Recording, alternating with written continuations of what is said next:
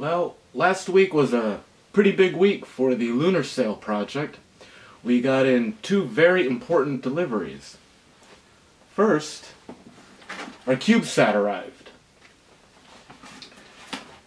What we have, it's a 1-unit CubeSat. It has a solid wall body, and I'm not going to take it out of the protective cover, obviously, since it's very sensitive to static charge, and this is not a protected environment. But this is a 1-unit CubeSat. Now, this will hold the main computer and other internal systems. And for the LunarSail, that's going to extend another 2 units above this, and that's going to be a custom designed and built structure that we're going to use. This particular CubeSat was purchased from Pumpkin. It's like I said, it's a 1-unit CubeSat, a 1-unit CubeSat kit, and we had very good service and a very good delivery time. So thanks to our vendor over there on the West Coast, that would be Pumpkin again. Now we'll set that aside. Obviously, that's not a cheap piece of equipment. And the CubeSat kit comes with all the various components that you need to build out your satellite.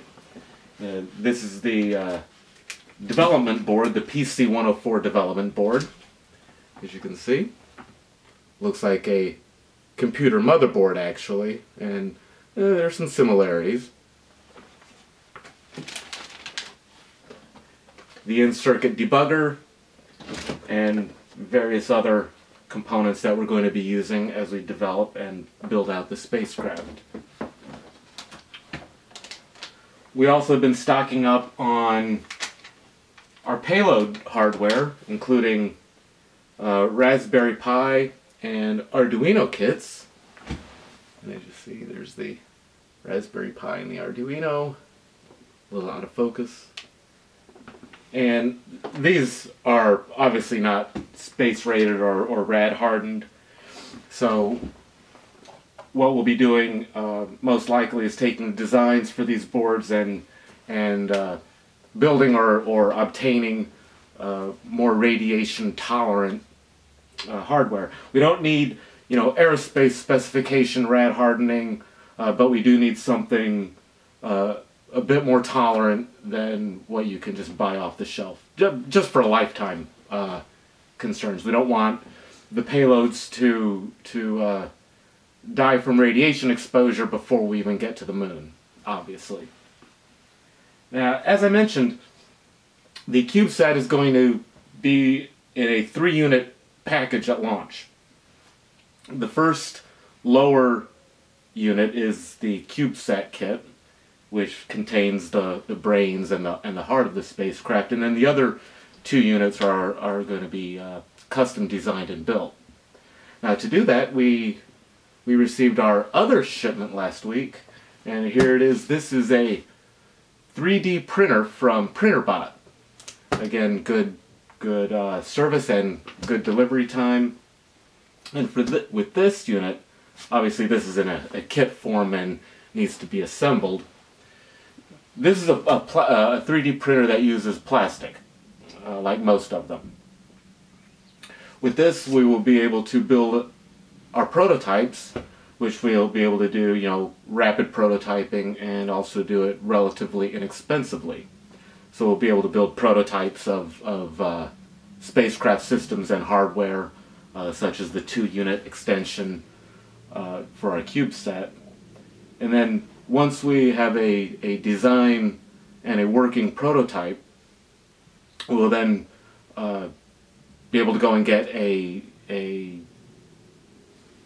CubeSat, the 2 units, manufactured out of metal components for the actual flight article. So we have both the CubeSat hardware, the base of our spacecraft, as well as our 3D printer. And you can't see it in this video, but we've also been procuring desktop computers, both Linux and Windows based, and are in the process of establishing what you might call a virtual design studio.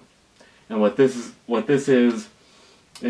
a bunch of desktop PCs without keyboards and monitors, but what these will be used for is for our team members to log in remotely and be able to do design, coding work, testing, multimedia work, whatever they need to do on our shared private network.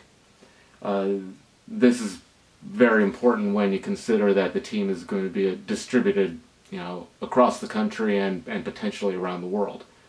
So we'll have all that centralized. That minimizes not just computer hardware costs, but it also helps manage software costs, since we don't need to supply software to every person in every country for their own computers. We can have shared systems that everybody will access.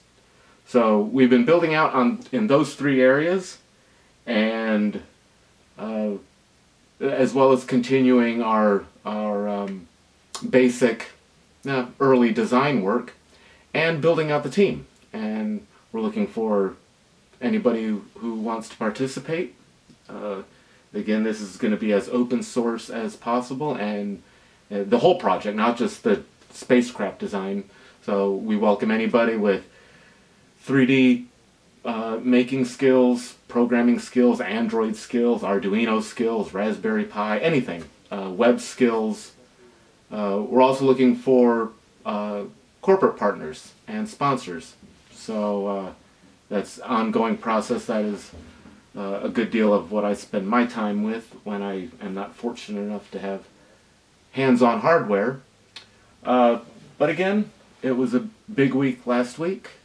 This is what the crowdfunding campaigns last fall paid for. So right here you see the benefits of your contributions, which we greatly appreciate.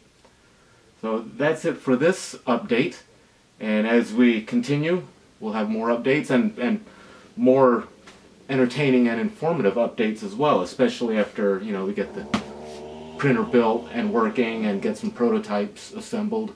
Things are going to start to really get interesting here this spring. So thank you for watching, and again, thank you for your support as well.